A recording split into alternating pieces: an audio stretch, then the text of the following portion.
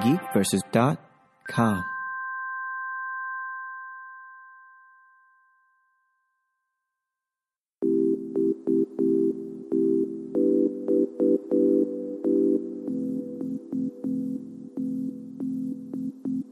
Welcome, everybody, to another episode of Weekly Games Chat. I am your host, Chris.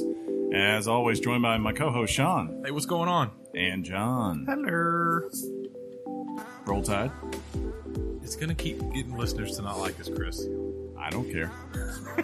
Roll Tide. Roll Tide, indeed. Go Dogs. Yeah, they did. They way to beat them Notre Dame. So now you like college football? It was a really good game. Ladies and gentlemen, if you could see the old head roll and death stare I just got. I'm married to a UGA fan. Yeah? I'm required to be a UGA fan if I want to live in that house. You're just not allowed to make your own choices, are you? That's not true. And the world is better for it. I don't endorse that statement. Dang. What happened? No, if you ask me the secret to any successful marriage for a man, do whatever the heck you're told. Dang. That's right, man. That's it. Sean. Hey, what's happening? Hashtag equality. Do what you're told. I'm so happy. Can I make a prediction for next weekend? I'm going to get divorced. What? What's that? I predict Lamar Jackson will beat Clemson next week. Remember, he almost did last year. And then that was with Deshaun Watson on their side. Wouldn't that be their second? No. Did Clemson? Clemson did not lose. Okay. They beat Auburn. Clemson has not lost in It's not true. Since they lost lost the game last year. They lost the game last year. Who did they lose to? Somebody hack. Oh, NC State? Was that it? I'm going to double check real quick. I didn't think they lost last year. I thought They lost last year? I thought the last time they lost was to us in the national championship 2 years ago. Who's Maybe us? Were the you in that Alabama game? Crimson Did you Tide. play that game? This let's us fan. thing? Yep. Hey, they did beat South Carolina State Why can't we 59 just to say nothing. the team I support instead of saying us? It's really bogus. I can't stand that talk. Because we are Alabama Crimson Tide football. Where's your degree from Alabama? That's not required to be a fan of Crimson Tide football. Yes, it is. Oh. Did your wife graduate from UGA? Your wife. Oh! Tell that to all the Notre Dame and Navy fans out there. Yeah, they were 14-1. Ah, who did that? Was it let's NC see. State or was it Florida State? Had to be one or the other. Why can't I pull anything up that shows last year? But I did see they were 14-1. I remember them losing kind of early. That's right. And then they went undefeated the rest of the way. And they got really hot in the playoffs. Playoffs. But yes, that's my pick. I'm going with Lamar. I remember I was closing breaking down a gig, and I popped it on the radio, ESPN radio, finishing that game, and I remember because it was an overtime they won. Clemson did last year, or really close to overtime. They pulled up in the last seconds. 2 minutes of the game. For the purpose of the layman, who are you speaking of when you say Lamar? Lamar Jackson is the reigning Heisman Trophy winner, and if you've watched him so far this year, he looks like a god among men. What does he play? He plays quarterback for Louisville the Cardinals. Louisville Cardinals. They're in Kentucky. Once home, possibly still home to Papa John Stadium. And old Bobby Petrino, former Atlanta Falcons head coach. Yeah. Let's get our audience prepared and selfishly get me prepared. Okay. Are we going to do this for the next 15 weeks? Sure, why not? Everything is broken out. Before we get started about talking about games, we're going to have to talk about this. I mean, it's technically Alabama won. I don't know how to respond to this. It's kind of unexpected. By responding, by opening up your mouth and moving your stupid lips. Sean Haywood. It's kind of unexpected. Was that hostile? I'm sorry. I don't know where it comes from. And quite frankly, so mean. Quite frankly, it's not to be tolerated, Jonathan. I'm sorry. It's quite mean. You know he's serious when he calls me Jonathan. Look, he does it, and I go, Chris, what are you doing? You know what I'm saying? We're going to lose people. And then you go, and then I thought they lost somebody. Let me Google. Then I say, roll tide, Sean. Roll tide. Chris, I can't not say it back, dude. It just can't be stopped. You say roll tide. Roll tide. See? It just has to be done. Anyways, It's like Pavlov's dog. You have to react to it. But yeah, prior to the show, we also try to update you guys on what we did. We found out that Chris went on a sabbatical. I did. I took about 6 days off from gaming, which is crazy, right? Chris, you've let this show down. Well, of course, I do that every couple of months. I have to for a month, daily, John. Yeah, there's a podcast we listen to, John and I. The host of that show, he took off a month from like Twitter. He unplugged. He went away from news and social media. Oh, no, completely. I am not ready to do that part of my life. Maybe at some point I will, though. That is an interesting thing to do. So you listened to it, and somebody convinces you, I need to not game. No, it was more of like, you know what? I wonder, it's more of like I could do it right now, and it was a realization that really starting with this Friday is kind of when I start to go through, hey, about every week you got something, that you could be playing. So it's like this Friday will be NBA 2K, and then like, after that, maybe I get about a week or so with that, and then it's Cuphead, and then after that is Shadow of War, South Park, and then Mario, Assassin's Creed, and every other game that's coming out. Awesome, Mario, Assassin's Creed, and then Call of Duty. Mario's just straight yoking people. Like it doesn't really let up until mid-November, right? Oh, so it's like, why not take a little detox before you have to go through that grind? Oh, because Destiny came out. Yeah, I don't care about that. You did? Yeah, not really. Maybe not. You say that now. At some point, you're going to have a game. Tried to, without going too much, I tried to hype myself up, and I went back and I reread the plot and everything. I was like, you know what? I forgot. I'm good. Hurts a little bit. Totally, yeah, I'm sorry. Yeah. Well, I tried to like NBA 2K and Madden. You are terrible at those, so I understand. Who won the last time we played at Madden, Chris? Why don't you come back into the arena? No, Danny Deflection. No. Just tell me who won the last time you and I squared off on Madden. What's your record against me? Doesn't matter. Even if it's 1-22 like it is. What's that last one? That's like right. Clemson, everyone gets one. W. But anyways, yeah, so I took a little bit of time off. Watched a lot of movies and stuff. And so you didn't like go outside? I did do that too. Me and Penny, I was over at my parents' house for a good bit, and Penny was glad to have a backyard. So sweet. We went and played ball every day. That's good, man. Yeah, grilled out. Everybody doing okay? Everyone's good. John, you got any planes this weekend? Planes? Yeah. No. Because you didn't travel anywhere? Oh, we all were getting ready for Irma. Do you want to die? Yeah. That was really what was going on this weekend. Yeah. The back half of it. Yeah, I even went so far as the storm hit us on Monday. This Tuesday, we usually record Monday. And I was so prepared for it that I made sure to put up emergency recording on our site that would have gone live tonight had my power gone out and we were not able to record. What did it say? It was just like, hey, we're not dead. We'll get to the show when we can. Obviously, we're having technical difficulties due to the storm. That was basically that. Okay. Yeah. Well, that's good looking out. We had, in a large part, we got lucky that it wasn't as bad as maybe it could have been by the time we got here. Yeah. But we do know people, and there are pictures and sights and sounds from our area that some people weren't as lucky. Right. Trees that fell on cars into houses and roofs getting blown off, but nowhere near the devastation like that Harvey put on Houston, or not Houston, but the Texas area, and then Irma did to other parts of the South here. If you listen to us and you got affected, man, we hope everything gets better for you guys quick. For sure. We know that sucks. I couldn't imagine losing power for days, or not having food, or my house being gone. Yeah, I can't imagine all my stuff being like. We have people who are from Florida staying in our city at our civic center right now.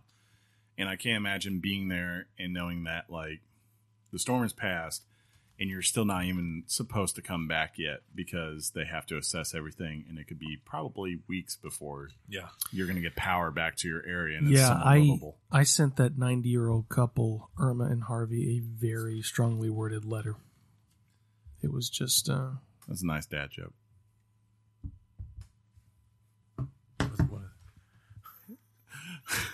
So it's just me and Sean for the rest of the week. John? Hey. If that's where if you had left to go take a dump. What's a dad joke? What dad you say? Joke? The jokes you give. It's What? It's the kind of thing a dad says. You're almost 40 years old. I'm not. I'm not even 35 yet. What? Thank you. Yes. It's amazing. You can have some of my youth. Take it. Yeah, John, I think I'm the one that sentence was for. Ugh, mortality. Can't slow it down. Oh, no. Right? Well, I'm officially downtrodden. Thanks, guys. So does that mean we can talk about Destiny 2 now? Let's do it. Let's do it. Topic time.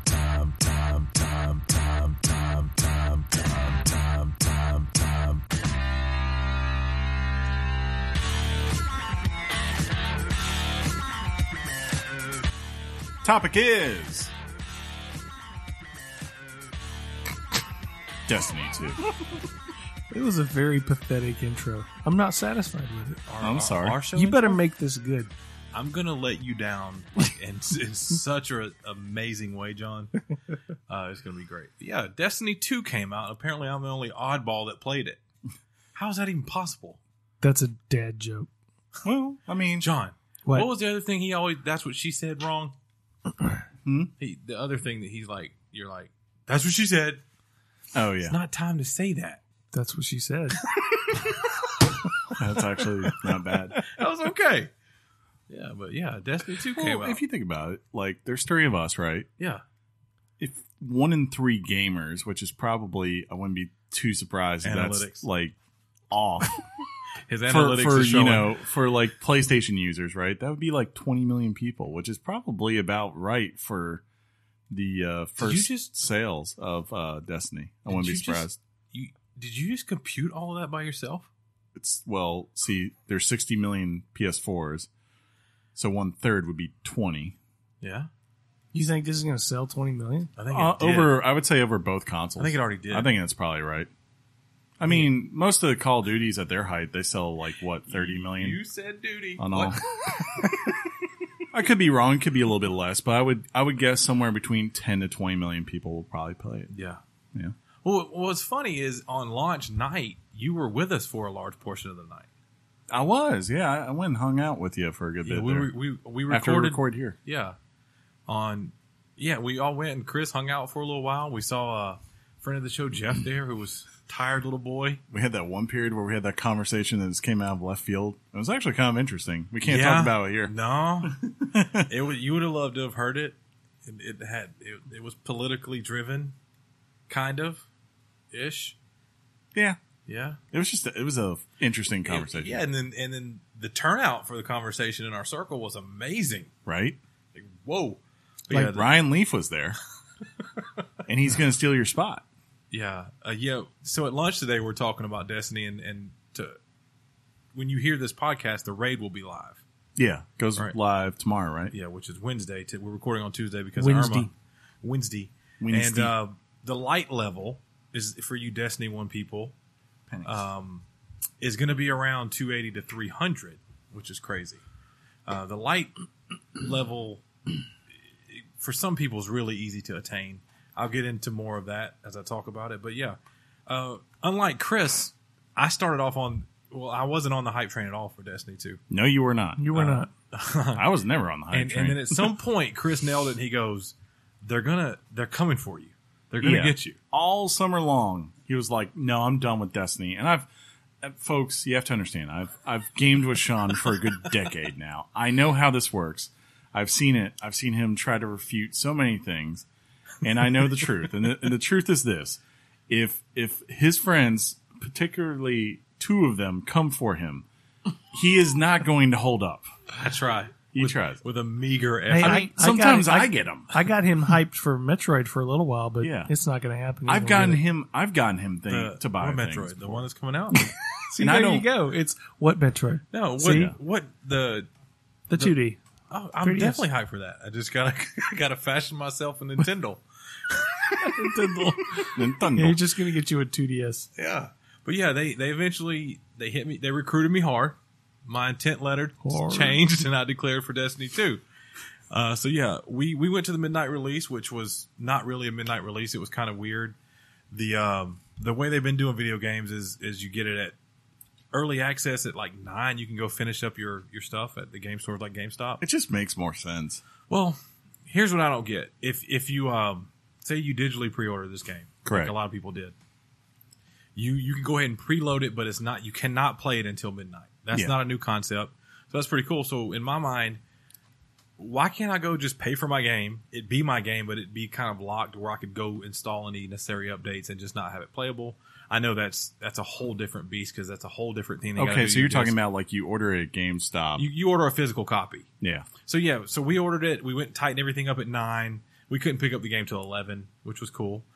For those wondering about that initial update, it was 15 minutes, which was surprising for a game like Destiny that you almost felt like maybe they put it out when they ran it to print.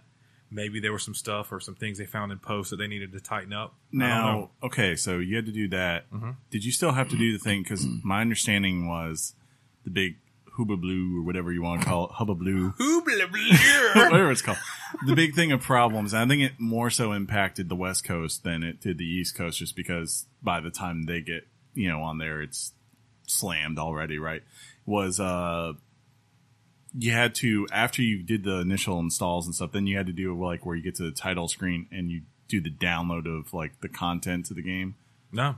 Like that was why I was understood. Like you had to log in and there was another download from there. Huh.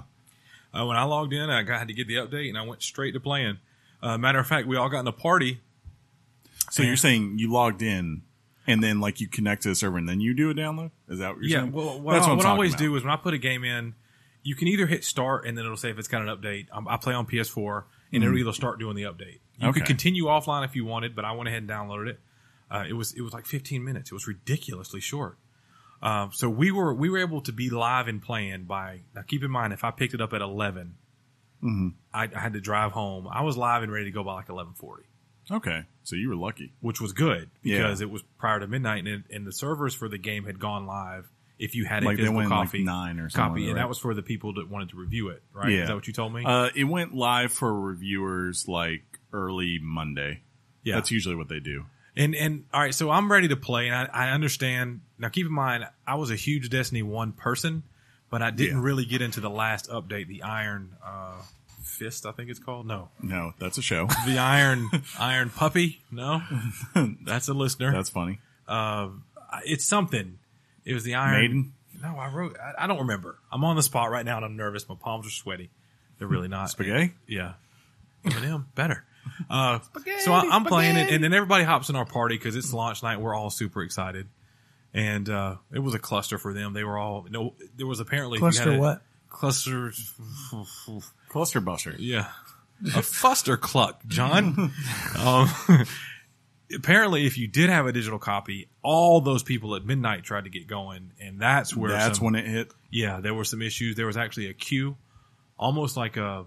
That's what I've heard. Like, that's where it was bad. Like they said, like for some people, it could be 5 minutes, or like it could be 25 minutes for some people. There was one person in our party, which isn't surprising, who was like they were the last one to get it, and this person is.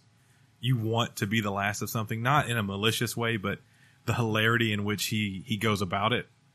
His name is like B Radford. Okay, I was wondering. I was He's like, this could be hilarious when something like that happens to him. So I get to playing, man, and I got to tell you, initially, now they did when they were recruiting me, they were showing me the videos of things to look forward to, the story that was going to happen, things like that. And if you had played the last expansion, this almost picked up directly from the end of that as far as story went. Okay. One of the big things that I think changed completely from Destiny is the story itself. Okay. As soon as you start the game, it approaches the storytelling for me in a completely different manner. You mean they actually attempted it this time? They attempted it, and it's for the if you paid attention in Destiny 1 to the content, to the lore, to the names that were dropped on different things, on different raids, you'd hear these names again and you have context of where they came from. Yeah. But they also picked up on what a lot of games do now, and I like this, is that if you're kind of a newbie, maybe you didn't play Destiny 1, but you wanted to play Destiny 2, it guided you in a way that would be more for like a noob. It lets you know who these people were. Who is Cade Six and why is he important? Why is he important? Why do I care about him? Yeah, and the way they develop that, I absolutely love. Another thing that they incorporated that I think adds so much more layer to the story, is the cutscenes. They had them in the first game. They had them, but I don't know how to explain why they're not like in Destiny 1. Destiny 1 felt like maybe you had to go out and be on like Bungie's website and look at lore. That's accurate. It was a lot harder to get context of what you were seeing. And the way these cutscenes are, they're beautiful and they flow really seamlessly into the story.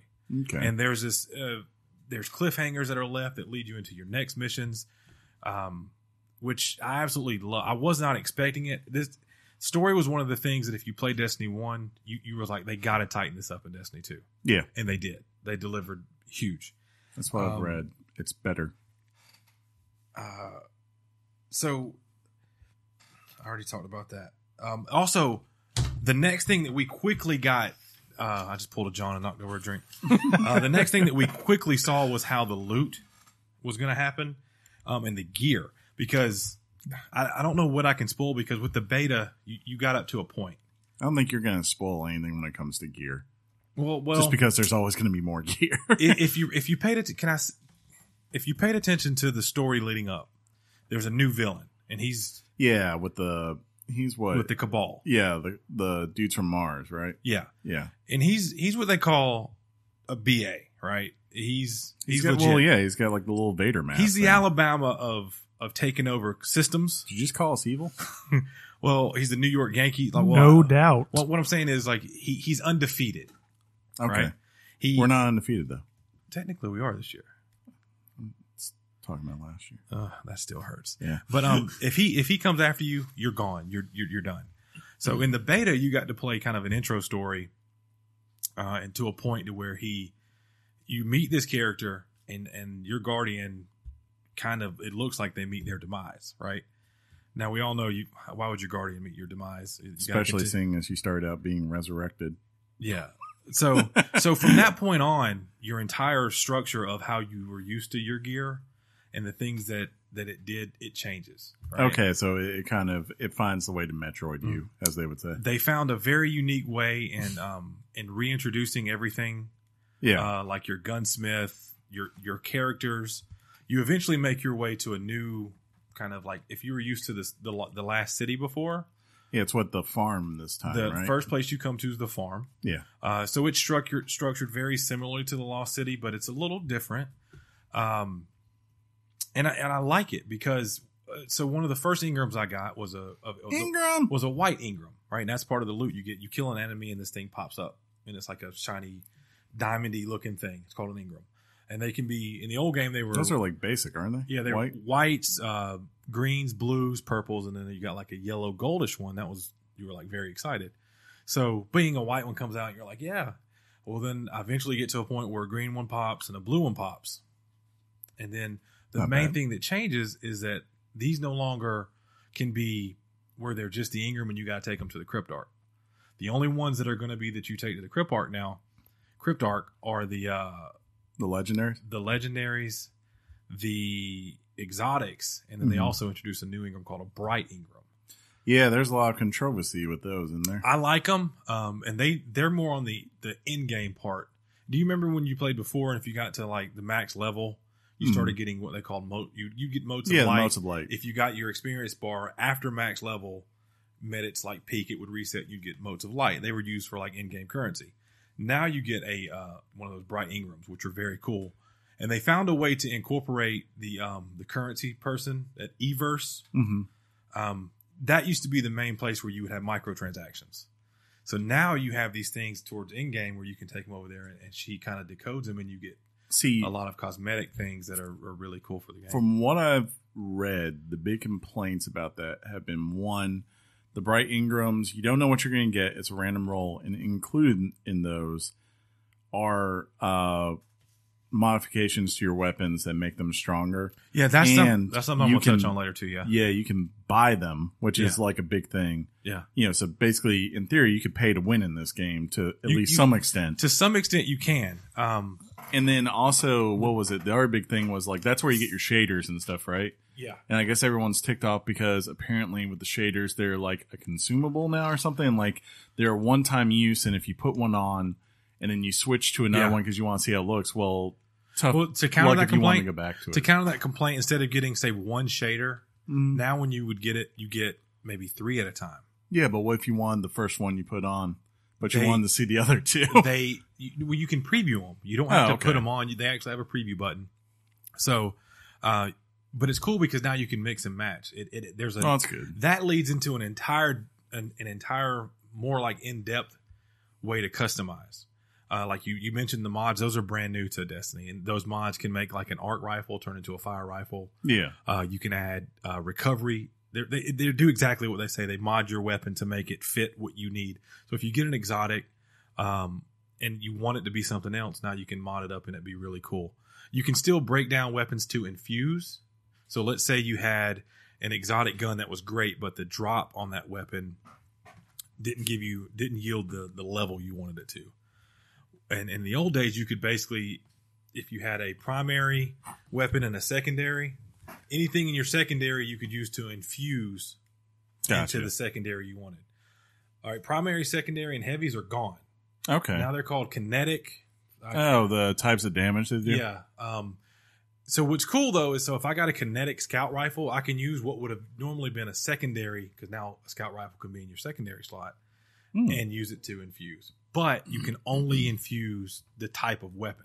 Gotcha. Okay. So I can't now infuse a scout rifle with something else that back in the day you could mix and match whatever you wanted. Now it's a lot more structured, which I kind of like. So then I start gameplay. And the first thing I notice is that you got to really earn the things that you got really used to being in your face at Destiny.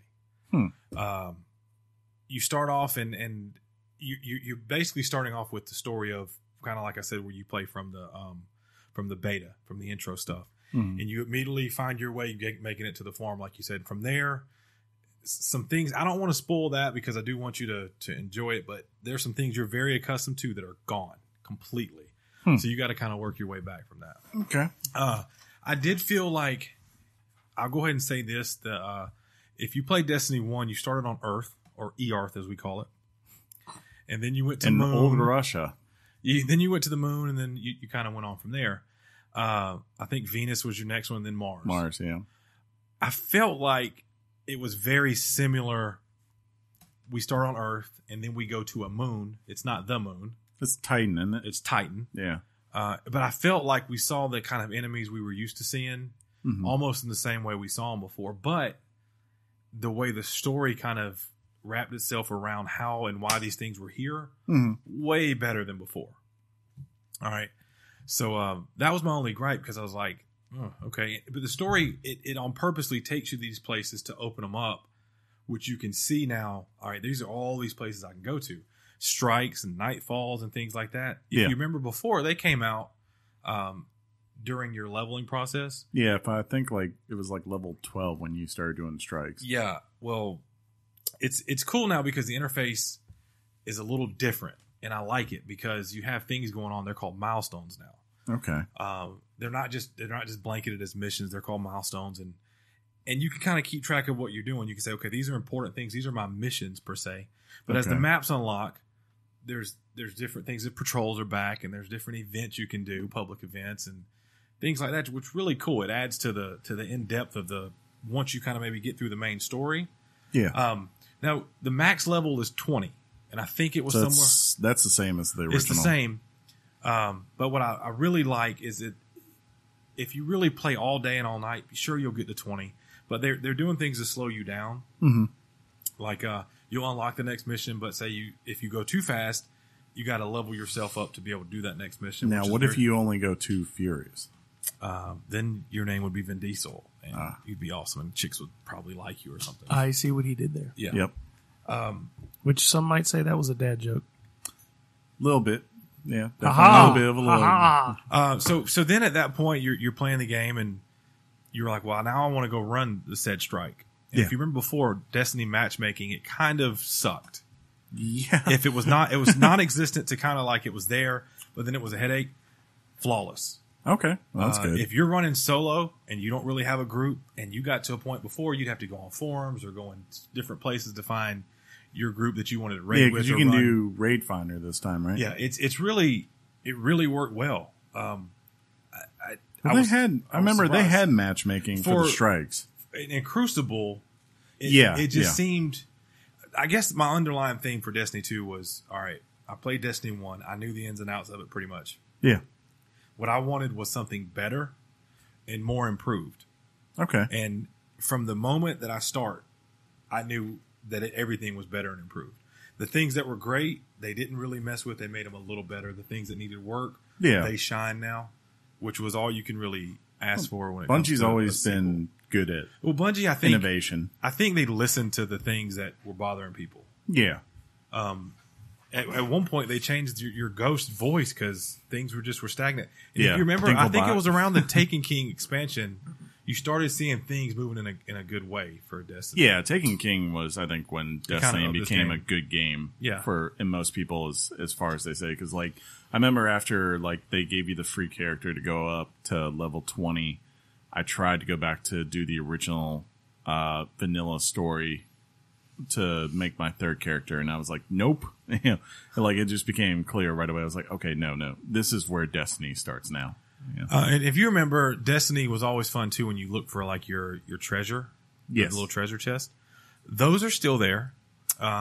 What's really cool is as you unlock your map, John, we play games and we like finding treasures, right? That's no secret. Now there's these symbols that showed up on our map. We're like, what are these? Ooh. One of them looks kind of like a crosshair, like a cross with a dot in it. And that signifies like a gold type chest that you want to find. It's going to be hidden a little bit harder.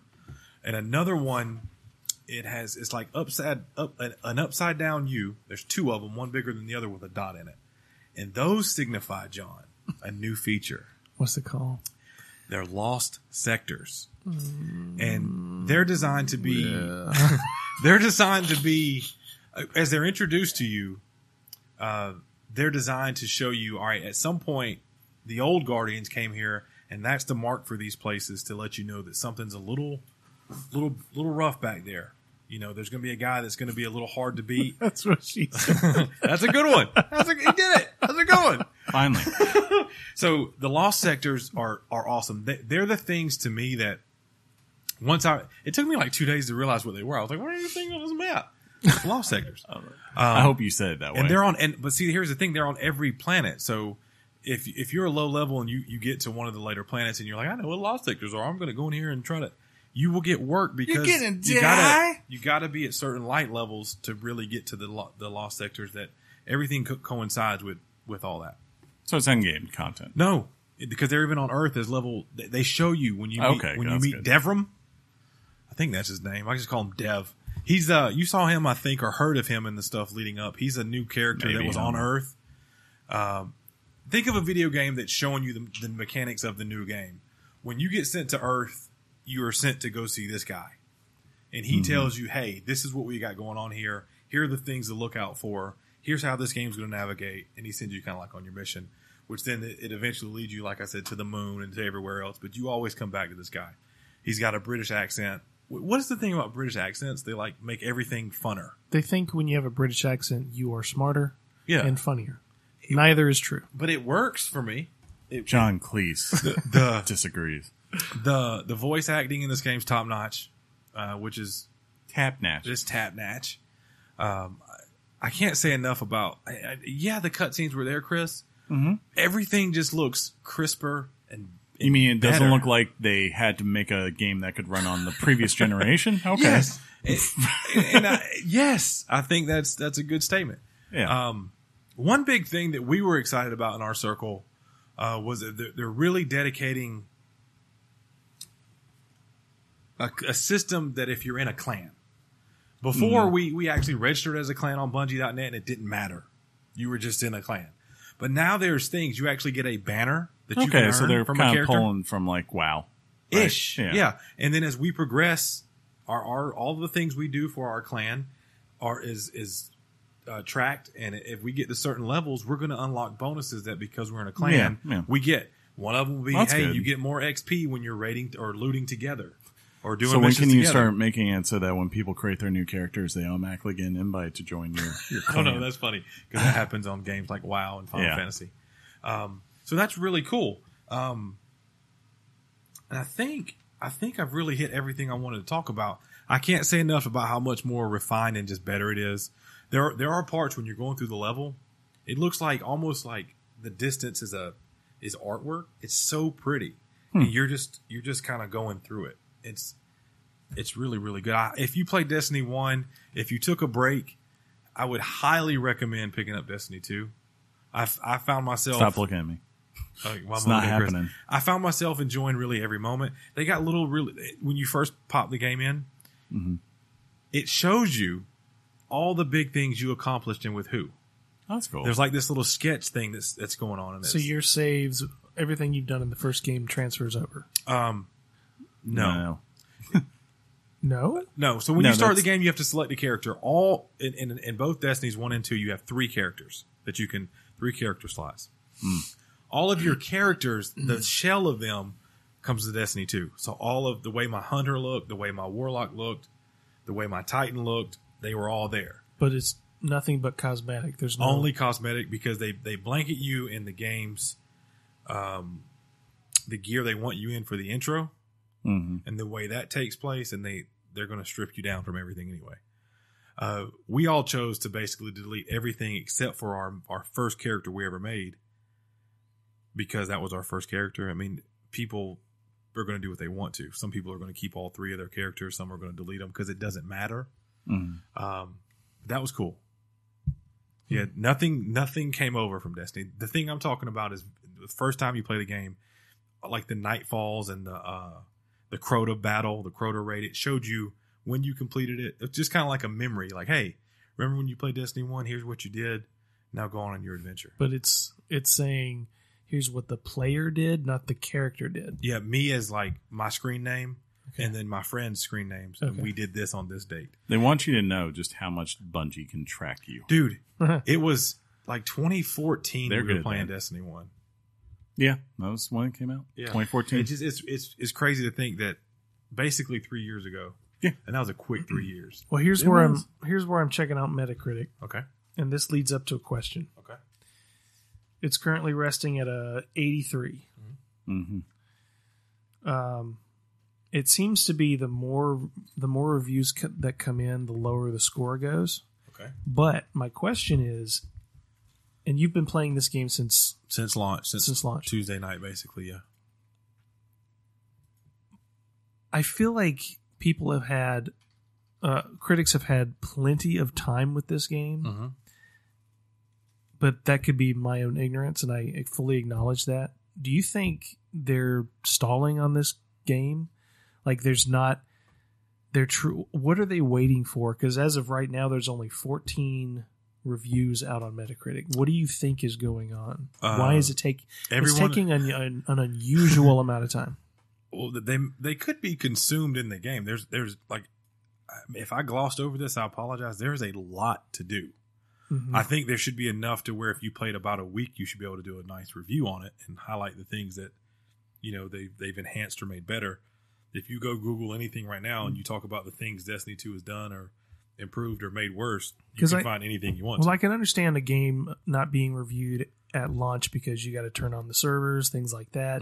You got to test certain things, but it just seems like people are maximizing or deliberately maximizing their own credibility by it's like instead of being first to the race, you win by being the last to the race. Well, I would say to make your critique the last word almost. I guess. Yeah. Well, it just seems strange that after all this time, I thought I would see these things getting dumped out over the weekend, but here we are Tuesday, and we're still waiting for. There's probably some folks now that would prefer. I mean, if the raid is dropping tomorrow, there'll probably be some that will be like, "Well, I'm going to wait till that raid comes out." There are some that probably wouldn't put this out until they beat the Nightfall, which takes a good bit of time. Yeah. Like, to get to that level to be able to do this kind of stuff. Very, very hard. You also just get people like, look, there are those who they went and did the preview event and they're smaller entity sites, and being first really matters to them. So I guarantee Does it matter to Destructoid? Destructoid, I think when I read that guy's review, I looked at the bottom and he said he had done all that stuff. He said, I beat the story. I am currently sitting at like light level 275 and I beat the Nightfall. So he had done everything that was pretty much out that really, really matters. So I don't blame him for putting out his thing. You know, if he didn't want to wait for the raid or whatever and didn't know exactly when the raid was releasing. But if a bunch of people were getting ready to review this and then they're told, you know, yesterday, hey, by the way, Wednesday we're releasing the raid, then that makes sense to them, I mean, like, why not wait? Because that is end game content. That's the first major end game patch that's going to carry people through until they release whatever whatever update it will be, you know, here probably in like November or October. Yeah. So these kinds of games, people there, they appreciate more people taking their time and doing the due diligence behind it than rushing through, because it's Which just is crazy. You know? Yeah. It's like, you know, these games, they're not the same they are within 5 months. They're not the same game they are on launch day. Well, the thing, I just wish we can move on from this, but yeah. My other question is, there seems to be a trend as I'm reading stuff that people are calling it almost like it's not a sequel, but just another expansion. What do you say to that? That's what critique? I've gathered looking at it. It just seems like that's kind of the sum of what everybody's saying, and that when push comes to shove, I see this thing resting in the mid 70s. As opposed to low. No, I mean, it's at 83. Well, here's the thing. And it just keeps going down. That throws me off a little bit, because if you play Uncharted and you play Uncharted 2, in essence, it's the same kind of game. Sure. Right? I mean, you got a guy who's exploring, there's a lost treasure, and you're going to fall off a cliff, but that thing, you're not expecting to. That thing went like from here to there. What I'm saying is a very generalized idea. Destiny's going to get better. It's not going to cut ties from everything it was completely, right? Because towards the end, it was actually a very good game. Yeah. I think what it's done is it's introduced a new character, a whole new area of like people that existed that you didn't know. It introduced a really bad guy. I mean, a lot of people are calling the Darth Vader of Cabals. It's really cool. To be fair, like, though, that kind of stuff, you could argue, you know, like for something like WoW, that would be an expansion. What you just described, a different new area. I was going to get to that. Yeah, I can understand how, like, and sometimes expansions are these big, huge things. Yeah. But I don't. I feel it's somewhere in between. It's a second game, but it also could be just the next big expansion. But nothing. See, the reason I separate that is because nothing carried over from the first one. Yeah, complete reset on everything. I think if this was like a PC game, there would have never been in Destiny 2. But the consoles, in a way, they kind of demand it. Yeah, they demand it. And if you're Activision, you're like, think of how much money we are leaving on the table by not putting a 2 on there. Yeah, right. Yeah, I was like, frog in my throat. I thought you were just doing a voice. I didn't look at you. You know, to me, yeah, I think like looking at it from someone who's played Destiny and from the outside looking in, should I come back?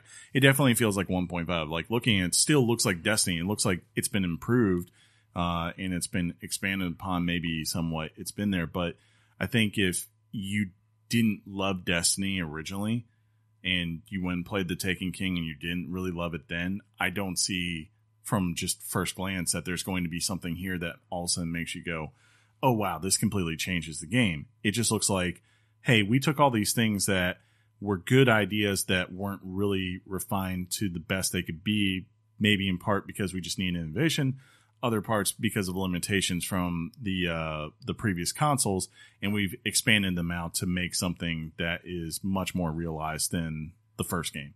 And if that's the case, if you're a Destiny fan, I think that's all you really wanted. Like, really, you know, someone like, you know, Sean plays a good bit, but he's got 2 friends that I know of that they didn't, you know, the critical or whatever, the fact that this isn't a full, completely reinvention of the game versus just maybe an expansion, a big expansion, doesn't matter to them because they enjoyed that game so much that they will gladly buy this and they will buy the DLC when it comes out and they will play it for hours upon hours on end, making sure they do everything they can do in that game.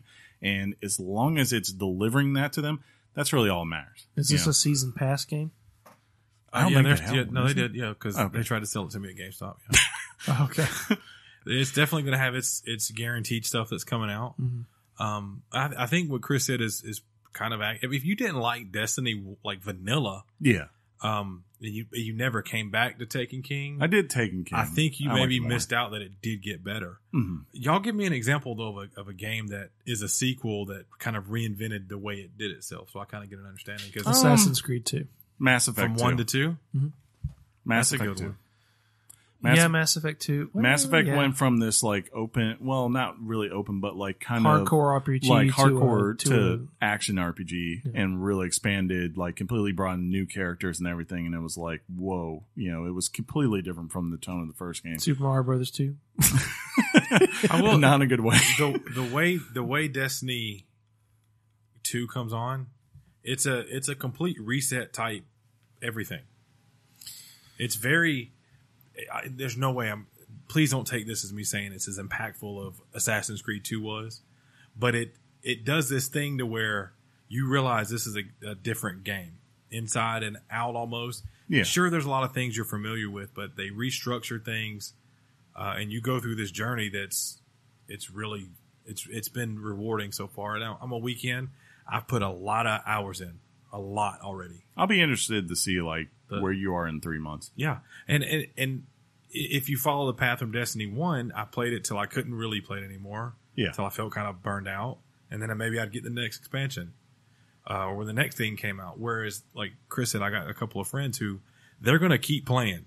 Like literally, they're going to have everything. They would play with you in our games, but the moment something dropped out, like whether it was just a patch where, there was a new level cap or whatever, or it was an actual expansion of some sort, they disappeared. That's what they were going to do until they did the content all the way through.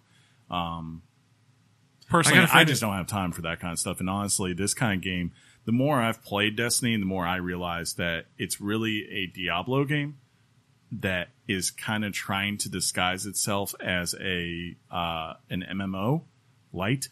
And personally, meaning it's all about the loot? Really is. It's about getting guns. Because and Chris said the previous game had a light level. So you got to level 20, and then you needed to get your light level to a specific spot that from where you had your light level, it would affect on what you could do for in-game content. Which is, I mean, to be fair, that is in MMOs, but it's also the defining characteristic of something like Diablo as far as end-game. And whereas an MMO has just a ton of stuff for you to go out there and do, from fighting to, getting pets and all that, Destiny was mainly focused on that, on getting the better gear and mounts and things like that. You're constantly wanting to see, what was this Ingram? Or, I got to get a new one of these because everything else is at this.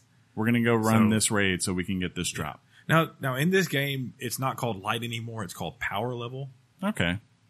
I don't know more. Can you get unlimited power? No, I'm looking at it as the same exact way I looked at light level. You'll never. I know that you got to get to a certain point to do certain things. Yeah. Okay. So as of right now, the game has gotten better to me. If you played Destiny in every way that it could from Destiny 1, it's delivered on. There's no step backwards at all. Anything? Not anything. The only thing that I noticed in a negative way, which really wasn't negative that I touched on, was the progression of planets felt very similar to the progression of Destiny 1. You were determined to knock that bottle over. I know. I don't know. I'm being very handy today. I got a lot of hand movements. That's what she said. Yes, that was a good one. That was a good one. But yeah, I'll keep everyone updated. And I'm sure Chris will let you know if I stop playing and I'll be the first. Started playing something else. So I expect. Thank you for listening. Hey, thank you guys. I hope I did it justice. We'll never talk about this game ever again. Please write into weeklygamechat@gmail.com. Let me real quick. Electronic Gaming Monthly, the idea of being able to customize on an individual level is a good one. But then attaching the consumable variable to it just feels like a step backward. This is what I was talking about. I'll tell you this. I have not bought one mod or one shader. I guess you can go buy those things, but I have not. But I guess it's like... And I've gotten one of the same shaders that somebody went and bought. Mm-hmm. I got it just in a drop. Gotcha. The entire all of that has been revamped to where you don't feel like you're getting gypped off. Mm-hmm. There used to be times in the other game where the loot system, you'd get something and, oh my God, that sucks. Or it wasn't where people thought it should be as far as, I guess, the randomness of things. Yeah, but like you could re-roll on that because you earn stuff, you could. Through the game. That's kind of like the big But what thing. I'm telling you is I haven't touched the Everse. I haven't touched any microtransactions. Yeah, but how are you going to feel like when you get out there and someone's put all this money and has better gear than you? It won't be better as far as statistics. Sure. Now, if they went out and bought a mod that I just didn't happen to, I haven't seen so far that the mods you have to go buy. They are readily available to trade in, to earn, to get in chests, to loot, all of that kind of stuff. If it comes to a point where they eventually go like Battlefield did, where I'm sitting there and I'm grinding on my medic class and they release a patch or an update today, now you can just go buy the medic class for $29.99. Yeah. Then I'll probably stop playing. I would say, like, personally, it's just someone who likes customization of characters and stuff like that. It would irk me to know that you've made it where I can pick between which pieces of shaders I can use on whatever gear I want. And the thing, though, is, as he's saying, and like the big complaint here, it's like you get it one time and that's it. And like now you're like, what if I had something where 5 months down the line, I unlocked this one shader and it would go great with something I originally had, and now I don't have that. On paper, it seems like a problem, but I cannot reiterate enough. You get a ton of shaders. Can I ask a question And without you get sounding a lot, stupid? What are shaders? What's a shader? Shaders I think are of shaders kind of as like graphics. They're like basically designs for your armor. And they make them the look color. Cool. Yeah. So it is a shader. Yeah, Yeah, literally in the is a old shader. game, Okay. when you would run a raid and you got like Crota, he was a boss, you'd get the shader from that raid. It was very themed based on that fight. Yeah. All the weapons that you got from there, they were themed. They looked like little aliens. They were. I've noticed. I'm telling you, that could be an issue to some, and I don't know how much that I can tell you why they did it. EGM guy. Yep. I don't know how much they got. In my little week, I've got rows and rows and rows and rows of shaders. I can tell you why they did it. It's Activision, because they are going, it's not you guys who are going out there and you're getting things. I'm sure you'll start to see repeats or whatever, but it's people who just, Pete? There's going to be a bunch of people. The reason they did it That's a dad is joke. that they're Pete and repeat. Yeah, right. That is a dad joke. There are going to be people that go out there and they just drop $100 to get these bright Ingrams, and they're going to use them, because they just want to be able to get whatever they want, and it's money. What if I told you two people who spent $100 already? See, I mean, that's how these people make their money. Who? That would be rude. Thou shalt not name names. Okay. That's funny. But yes, that's the big reason I think they. I will say Mike D said he's going to go do it tonight. I don't care about dropping his name. That's funny. Get a new credit card. And he won't hear this. That's funny. He will We download can say it. whatever. Yeah, He will download it for the show. For the show, Let's do old pivot and let's do pivot table time. Yeah, let's do some news. And keep talking about Destiny. Right? That's funny. Hot off the press and straight to your ears. Weekly Games Chat presents the news. News! If you only heard the lead into that. We always say that. Yep, they'll never know. That's part of our shtick. That's just for us. That's just our thing. Destiny 2 passes 1.2 million concurrent players. Bungie has revealed that Destiny 2 has more than 1.2 million concurrent users as of September 10th. Per a tweet, thank you all so much for playing, Guardians. Right now, Destiny 2 has over 1.2 million concurrent players online. We'll see you in the wild. Overall sales numbers have not been revealed, but we can guarantee it's more than 1.2. Yeah, I would think if they're like getting 1.2 concurrent, that probably means like I would say somewhere between 5 and 10 million already. Yeah, in case nobody, I mean, that just means at any given time. I was going to say, Yes. for the layman, fellas. 1.2 is a lot. That is a lot. Like that's time. about what Dota averages on any given time. It's 1.2. Hey, was that a fun fact? Fun fact. Oh, Speaking of Destiny again. What? Yeah, right. this is what we're supposed to do, guys. Xbox Store confirms Destiny DLC leak. An Xbox Store listing has all but confirmed a previous leak regarding Destiny 2's Curse of Osiris DLC. Without a release date given, it include the following details. Explore Mercury and its mysterious infinite forest. New story missions and adventures. New theme weapons, armor, and gear to earn. New cooperative activities. New competitive multiplayer areas. Destiny 2 Expansion 1 Curse of the Osiris continues your Guardian's journey with all new story missions and adventures set in a new destination, Mercury. Journey through time and space to learn the secrets of Osiris, avert a dark future, and rebuild the ties between the legendary warlock and his greatest student, Ikora Ray. That's it? Ikora. Ikora? Okay. Yeah, that was close. Potatoes. That'll be fun. What? Can I ask him one more Destiny question? Yeah, I think it's fair. You get one. Yeah. Everybody gets one. Is Destiny 2 living up to the promise that Bungie originally made? I think over time, it's slowly. I disagree. It came out the gates. Look, right now, if I told you that Anthem looks like it's going to be this great game, this great adventure. Anthem looks a lot closer. At least, I mean, to be fair, we've only seen one demo of the game. Yeah, so it's like, this is huge. You see a bunch of jetpacks. Yeah, like the thing right now, I would say is this. I can't say yet, boosters. But it looks a lot more than what was initially teased than what Destiny is. Remember, Destiny, they didn't show footage of the game till like first time was about 4 months before the game came out. At E3. Yes. And like they showed the guys walking through on their headsets and they were saying what I couldn't wait to play that game. Mm. I feel like they're definitely at that point. So I'm a little jaded. Maybe I got my Destiny glasses on. Like I said, they originally seemed to be teasing up this idea of an MMO in a way, but like a shooter. And it didn't end up being that. Like if you remember, that's so funny. Do you remember? Do you remember his body language? Yeah, I think it was. But do you remember the initial like teaser videos where they're like teasing like, "Hey, you get on your phone and you'd be like, oh man, we're going to Venus tonight." It gave off this sense of like kind of like how in a way No Man's Sky is like. You hop in your ship and you just fly out and you go to your planet that you're going to. That's another cool thing. There's no like open world exploration as much as like say something as WoW or shoot anything like Breath of the Wild or whatever. Last little Destiny thing. Mm-hmm. You used to have to like go all the way to space to get to your ship. Yeah, I heard they did. Now you can just go from anywhere from the planet you're on. Like really quick. Yeah, and easy. that's good. Super good. So they did come. Now you can do that. Now you can just go explore. Now I don't have to go through the 4-minute loading period. It's just a 2-minute. Right. We're cutting it down. Bethesda has a new game.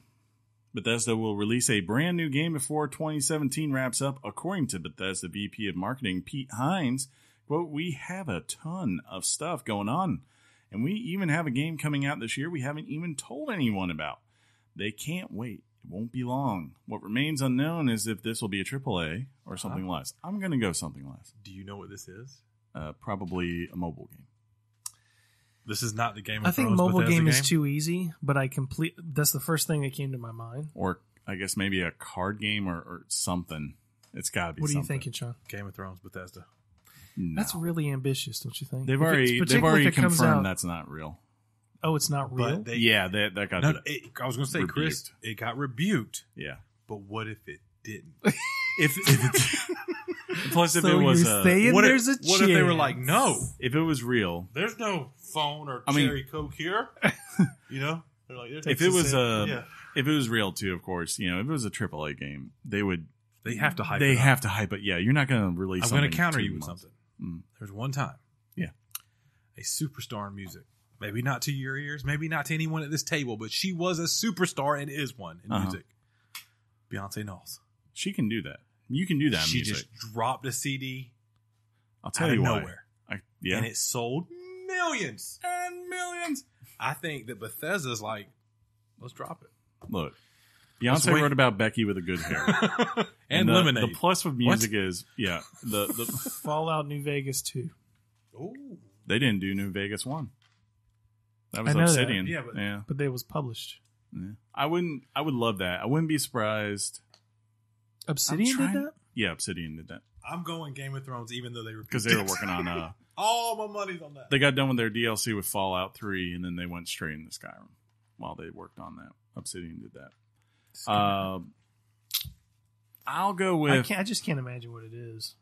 I'll go with a Fallout card game because they already have a Skyrim card game. Why not? Am I crazy to think that the card game phenomenon is kind of going down? No. Tell that to Valve. Well, I know, but I think it's at its height at least. I think we're going to start seeing the back end of it. I've heard that forever. I've really enjoyed. Magic comes out like every year. Well, I mean, yeah, the established ones, yeah, but I mean, you have to remember. Can like, there be another Hearthstone? It's never going to be like Hearthstone. It's never going to. Card games are never going to have that release hype of like say something like Destiny 2, but it's like you sit there and don't think about that. There are tons of people on PC every day who just download these things and that's all they do. And there is play are tons them. of people on Twitch who watch people play card games. Right? I mean, it's true. Like, yeah, Hearthstone's like the 5th or 6th most watched game on Twitch. It's ridiculous. It's ridiculous. Well, I guess I just answered my own question. Right? I might need to do that now. Well, just go watch Twitch. No. Now, speaking of Steam. Yeah. Malaysia has blocked the Steam store. I love this story. While Malaysia's full ban on the Steam has been lifted, several internet service providers in Malaysia are still blocking access to the store. The story began when it learned that Malaysia did this because of the title Fight of the Gods. The game puts religious figures in the ring together to duke it out. I want to play this game. I know. It became blocked at the introduction of a new fighter known as Jesus Christ. Many internet services in Malaysia are still banning the purchase of the game. I believe they are very hardcore controlling Muslim nation, are they not? Are we? I guess. Of course, they have their own divisions in that. Well, Jesus Christ actually threw me off. Then I'm like, is Malaysia a Christian nation? But it's like no Muslims revere Christ as a prophet. But it just. I don't want. Did y'all feel that? What? That knowledge that just got dropped by John so casually. I want to say, I don't think it's like ISIS, but it's like, it's kind of like, where's the group of the people? I want to just move on to the next. Yeah, right. No, I just, can you imagine Jesus Christ as a fighting character? He can instantly heal himself. Of course. At any time. So he's got to be invincible. And, my God's better than yours. That kind of thing. Does that mean if here's the thing? It's if Hindu's in there, no Buddha, not Buddha. The Buddha. He's like, why am I here? I'm not fighting. Well, isn't it Hindu that believe in reincarnation? Yeah. So he can he can just keep that elephant and keep coming back. It's crazy to think that a game like this exists. Or I want to play it, or hasn't already come out. Yeah, but. I hope it's like an action movie game. It shows you how serious some people take religion and religious things. Yeah. They're like, you can play the game about robbery and rape or robbery and I'm going to say robbery again. And we're cool with it. Yeah. But no, when it comes to this religion I'm sure, thing. I'll say this. I wouldn't be surprised if Malaysia's censoring that kind of game. But I'm wondering if that means that is the prophet in here? I'm sure he is. Who's the prophet? Muhammad. Sorry. He's the probably prophet just Muhammad. a bright light. Shine I bright. can't see his image. Shine bright like a diamond.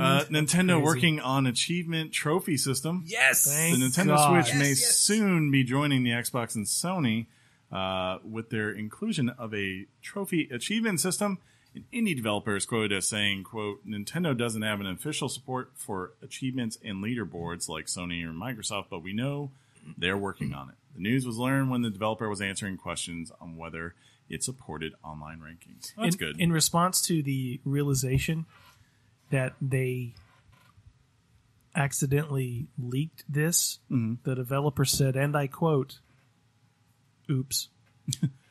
I think like... oops, basically confirming the that most this is logical, actually probably happening. The most logical thing to me is it should be coins, and every time you hit a level, you should get a life. And it should be like how Mario is. So every time you get 100 coins. I think it should be coins, but I think it should be all the power-ups from Mario. Oh. So you get to like mushroom level, then like... You've starred this game, or whatever you want to call it. That makes sense for definitely for a platinum. Fur. I got a Tanuki suit. That'd be hilarious. But no, if this happens, I hope that they immediately apply these trophies to everything that you've done and achieved in games previously. This like man Breath of the starts Wild. playing Zelda again, and all of a sudden he wants it to be retroactive. Yep. See why I hate John? I hate him too. Every week. I don't know. I'll say this. That could go. What just happened? It could go one of either. He's getting one up of again. two ways with that, because Hold on, Chris. it'll probably be up to the developer if they want to do nice it. things. That's Go why ahead, Chris, sorry. I would think it would be up to the developer. Of course, obviously, I would not be surprised if Nintendo, all their stuff adds it back in, but it might be different for some other people. What about Nintendo Power? We're moving on. Now you're fighting with Power. Playing with power. Oh, whatever. I don't care. FIFA was a bad magazine. Games likely on the Switch. Hold on. I said it. Hold on. Sean, I know. I gotta trust me. what's next? Did I trigger you? Are you now Are you going to? triggered? Are you now going to say GamePro was a bad magazine? Yeah, it was. God, that was a good magazine. I enjoyed the parody ones every I year. love but their rating system. yeah, it was like 5 exploding guys, and everyone got 5 exploding guys. No, they didn't. Yeah, they did. No. They got 4 or 5, everything. No, they were like the original Game Informer. They're like, you know what? Informer. Your mom is the original Game Informer. It's like, you know what? If you got 2 out of 5 from them, you earned it. I love Game Informer. Your mom's no, so okay. fat. They're all right. She sat on a rainbow and made Skittles. They gave Metroid Now that is a kid Samus joke. Returns a 9.8. That's all you care about. Your And mom, they gave Other M a 5.4.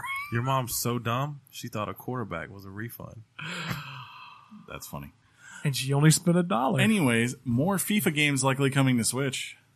Supervising producer Andrei Lazarescu. How do I say that name? It's, I love yeah, doing this to you. I should just say Andre European. I think it's on Andre, European. Lazarescu. Yeah, let's go with it. Has given promise to the idea of future FIFA on Switch, according to an interview on GameSpot. Quote, I think we are going to see more FIFA on Switch in the future. He did not rule out the idea of future Switch versions of FIFA to run on Frostbite, but said Frostbite is a very different beast. Despite these limitations, he believes that this is currently, quote, the best portable FIFA we've ever done. Way to go out on a limb, guy.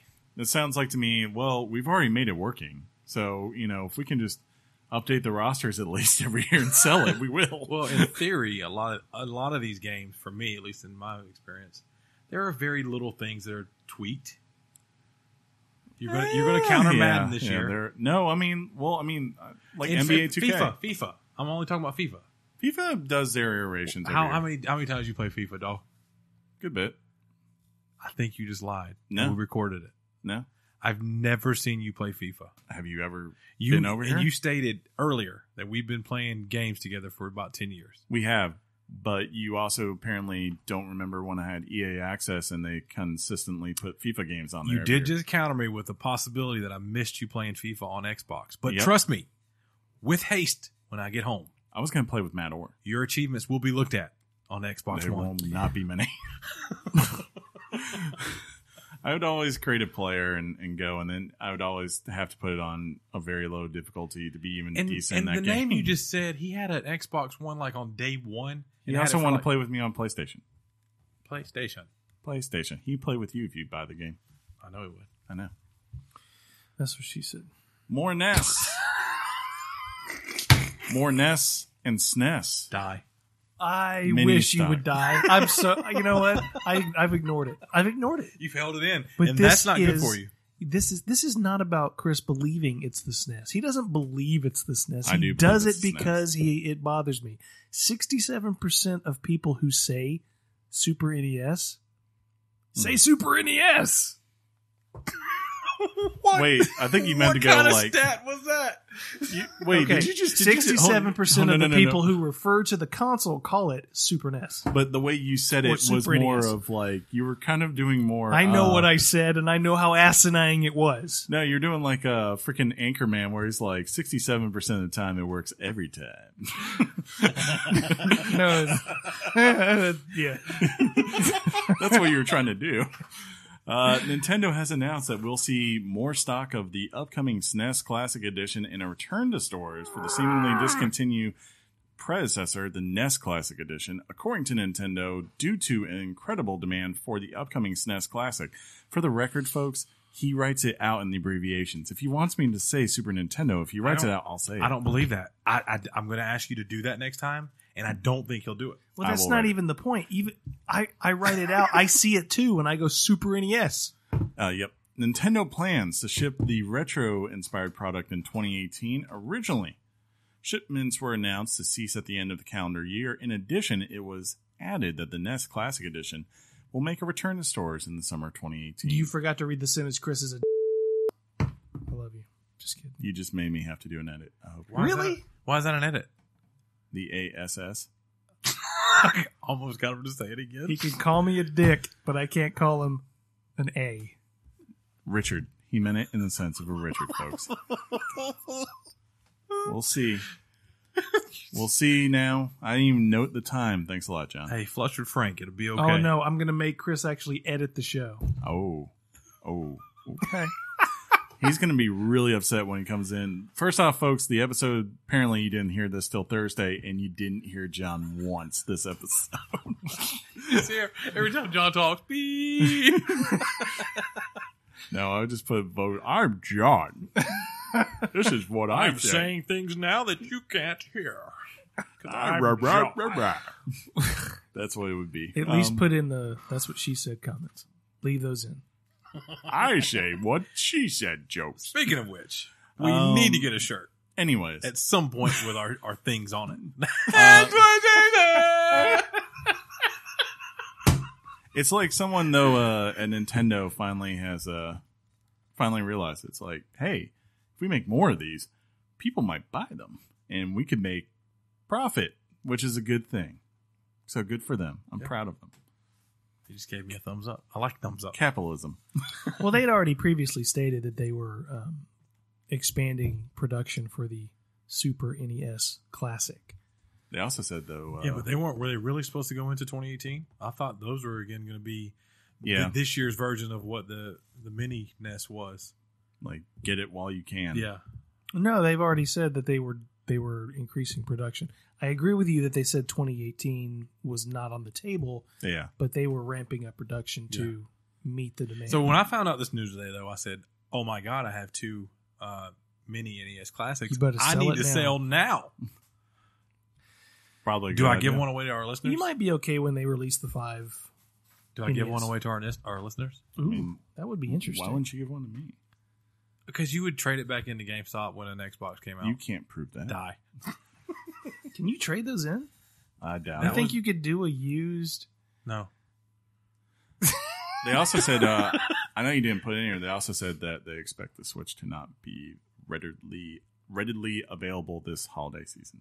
I saw that too. Reggie said. I texted John. I'm Yeah. telling you, weekly I see new Nintendo Switches because John gets text messages.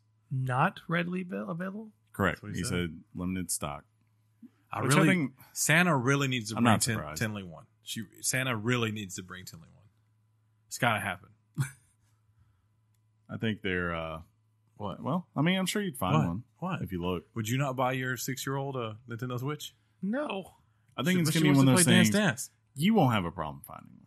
I don't think, just because you DJ can money. hunt them. Yeah, you have DJ money, and you have your finger on the pulse enough that I think you'll find one. The people that will be the people like come December 10th that are looking for one. Yeah, good luck. Hey, mister, you don't have your finger on the pulse. How's that feel? Yeah. John will probably find it too. I'm going to check my pulse right now. It's That's what you do. Yeah. I don't know. It sucks though.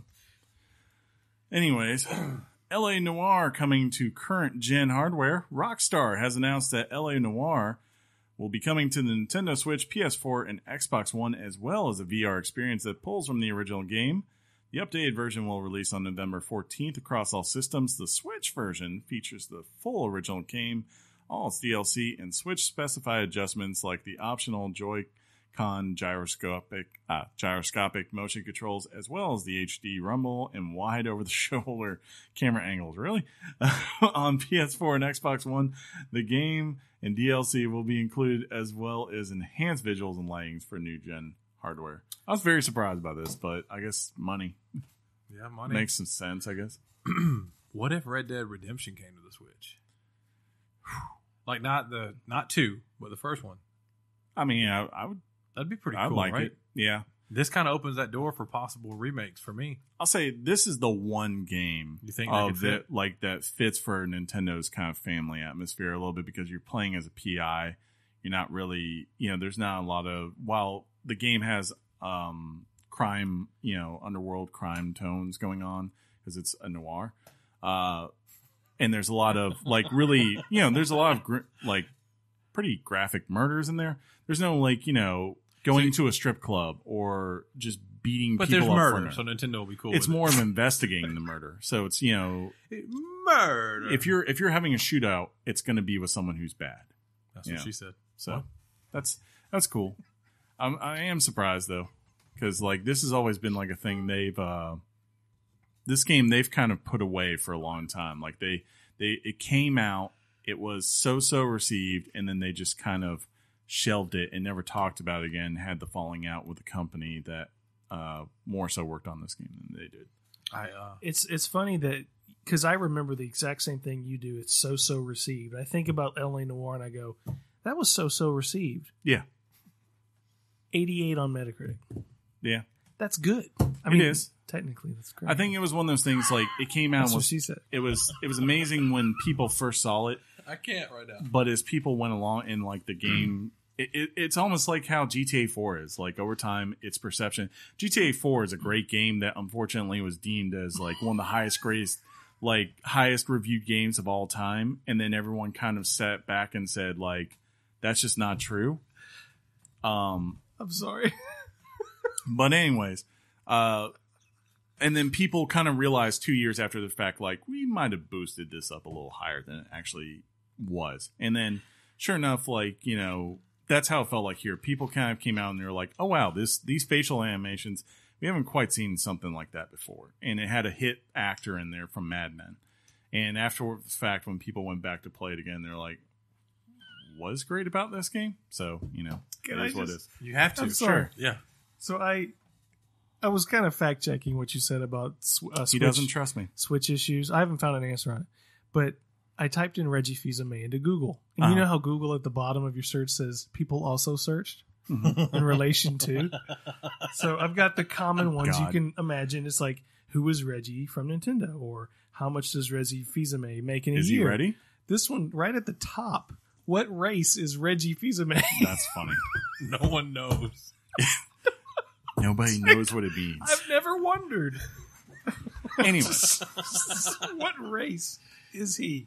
But that's just that's what's on people's mind. But yes, surprised they brought it back, but it's got to be a money thing, especially with Red Dead not coming out this fall. Is 2K hurting for money? Well, the only game they really have this fall. They're planning a sequel to LA Noire. I mean, that's really all it is. I don't think so. I think they're planting the seed to get that sequel some hype. You have to remember, Rockstar did not make this game. Rockstar published this game. Yeah, it was a publisher only. It was a company in Australia who made it, and they had so many issues that as soon as the game came out, they shut it down. They shut that studio down. I remember playing it. It was fun. Yeah. So I'll play it again. So I just say things that are assertive and positive. I wouldn't be surprised maybe they will. I won't put anything past Rockstar, but obviously all their attention is on one thing right now. So it's called Red Dead 2. It's a big game. GTA 6. That will be the next thing for sure. Yeah. Where are they going to go? I don't know. They'll go to LA in Noire time. New to PUBG. PlayerUnknown Battlegrounds September patch brings foggy weather, a new town, new semi-automatic rifles, and more details on the upcoming vaulting feature. The fog will add more challenge to visibility, obviously. The new town will be located just east of Stabler. Kenny Stabler? It's he either typed it wrong or I don't know. Oh, yeah. I don't know. Yeah, you might be right. It's a coastal settlement called Kamshiki. The new gun is a Mini 14, which is a lightweight and compact 5.56 semi-automatic marksman rifle. That's cool. Good to see. Maybe, I think they said by the end of this year, they hope the PC will be the final version by the end of this year. Be up to final version. Yeah, like retail, they'll put it out for $60. We'll see. I don't think that's the same with the Xbox, but that's their goal. Xbox. The Xbox is going to be in preview, I'm sure, for a good little while. Yeah. Finally. I'll tell you this. It will be the worldwide preview edition. First edition. Exclusive. Console only. Preview version. World premiere. Finally this week. John's too busy fact checking me to groan. I'm looking at the show notes. Oh. Dick. You're the dick who was Guys, you were Richarding my It's effing Richard, okay? Tighten up. We got censorships and stuff we got to worry about. J.A. he's saying this week. Who's J.A.? Jack. That's twice I tried to. My microphone just shrink. Sea of Thieves lends tech to PUBG. PlayerUnknown Battlegrounds will improve the look of its water thanks to Sea of Thieves. Creator Brendan Green revealed that the popular online Battle Royale game will now be using Rare's great water tech in the Sea of Thieves, thanks to Bluehole Incorporated's partnership with Microsoft. Bluehole. Don't you love that? Bluehole. With Microsoft to publish the game on Xbox One. Quote, Rare has said they love the game and they played a lot, but your water. I mean, our water is not very good, but Rare has great water tech. They said, we should share some of that knowledge. That's a great thing about being part of a network of studios. That's just invaluable because their water is great. You're going to love it. It's huge water. It's like, that's the greatest water you've ever had. Their water's great. You're going to be so happy with this water. It's the best water you've ever had in a game. I do think this is a cool story that I hope more like this happens. I want to know this, though. Does that mean if it goes to PS4, they have to make different water for it? What do we do with the water? We ready to wrap this up? Never. No. But sure. Okay. I mean, I'll tell you I did.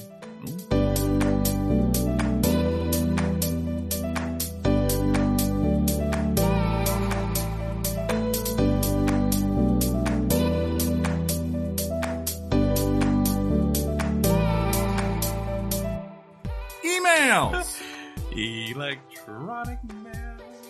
Destiny 2 and Sonic is the title of this email. And it's from RJ. He writes in and says... How do you spell that? Is there a 3 after it? No. Oh. And not a D2. Wait, or a G. Not a G. I was going to say RJ D2. What? That's a DJ. Get out. And give me all your stuff. No. I was on a completely different level. Yep. Okay. I meant to email a few weeks back and forgot. I was listening to your Sonic episode and heard how you three thought the 3D versions were terrible, but I remember growing up and even now how I enjoy the gameplay of Sonic Adventure 2 and don't remember hearing you guys bring it up. How did you guys like it? I'll be honest, I never played it. I know John didn't play it. I know I didn't. So. Yeah. Also, being as you only have one Destiny fan, I will happily non-special guest star as the support for Destiny. Winky face. Too late. Winky face. Winky face, yes. Love what you guys do. Keep up the great work, RJ. Well, I mean, he's right about. I mean, I played Sonic Colors, and I always talk about Sonic Colors. That was a good 3D 3D Sonic for the Wii. Got pretty good accolades for it too. Yeah, so it was a pretty good one. It's that's all I got. Yeah, I think like when I talk about the 3Ds, a lot of it's just that they never quite hit like what people they never were able to emulate what the classic Sonics did that people loved, and that was their problem. Like as far as people are concerned, it's not to say they were bad or there are no good games because obviously someone's going to do it at least decent, if not capable. But on the other hand, I'd never heard anyone talk about 3D Sonic, say, the way Sonic 2 and Sonic 3 are talked about as far as classics. That is true. It's good. That's final. Head Bob. That's it. That is it. You know what's also it? What? Next week, we're going to finally announce our winner. So see, all you people who doubted what if something comes up? What if we don't understand... And see why you announcing this right folks, now? That's folks. That is a behind the scenes Richard that came to light. Old JA over there. Yeah, we didn't. I promise you, we didn't forget. People reached out on the old Twitters. It's not like we took their money. No, they were just like, "Hey, are you guys going to announce a winner, or did we dream that?" The big thing I noticed, I can explain this a little bit. The big thing I noticed just looking at the full emails that we got for the contest, there definitely seemed to be a slate towards FIFA. So I didn't want to say we didn't want to say hey, here's your winner, and by the way, you got about 3 weeks, because we're going to buy this, we're going to get you a code, and then we're going to, or we're going to ask you what you want, we're going to get you a code, and then we're going to email it to you. Yeah. So, it will be there for you. And I told you that people like the soccer, Chris. They do like the soccer. It's the most popular sport in the world, unfortunately. Then you went Richard because of one word. Yeah. You could have just left that statement alone. I hope we get a letter from Richard next week. He's like, look, you guys are using my name. It's copywritten, so don't copy me. First off, it's Dick. Check this out. You could have said, hey, I'm happy that Tottenham won this week, but you didn't. No. All you care about is the stupid Alabama, huh? Roll Tide. Roll Tide. See, I can't not say it back to him. See? Ladies and gentlemen. I'm ready to get out of here. Are you ready to get out of here? I'm ready to get out of here. Let's do this. This has been episode 120 of Weekly Games Chat. If you like the show, subscribe to us on iTunes or whatever listening service you choose. If they've got a rating system or some sort of review system, drop us a review. If you're like me, you probably never pay attention to that rating system. But in this case, please do. Do us a favor. How many ratings? If you've already rated us, go into your loved ones' rooms, grab their phones, this is creepy open already. it up, what? And tell them that they have to give us a rating. And then make them tell them that all their friends, they need to give us a rating. And so on and so on. And if you do that, we'll be gods. Because you can only do that 14 times, I think, before eventually we run out of people on the planet. If you want to write in your comments or concerns, we didn't say this before, but write them into weeklygameschat@gmail.com. Or you can find us on the social medias, the Facebooks, facebook.com/weeklygameschat or twitter.com/weeklygameschat. You can find all of our episodes on there. Is that how that works? Yeah, our episodes are posted there. If you want a quick little way to go to our little web page that has web browsing versions of the episode, you can see them all there, along with the little things that Sean puts up. If you write on the Facebooks, we usually always chime in there. So, yeah, those are out there. Maybe we'll have something new for you soon. Wonder what that's about. Oh, what? I don't know. What? Was that what? Did we just tease? Did we do a radio tease? Maybe. We'll see. It could be nothing. Until next time, I will simply say, game on, Sean.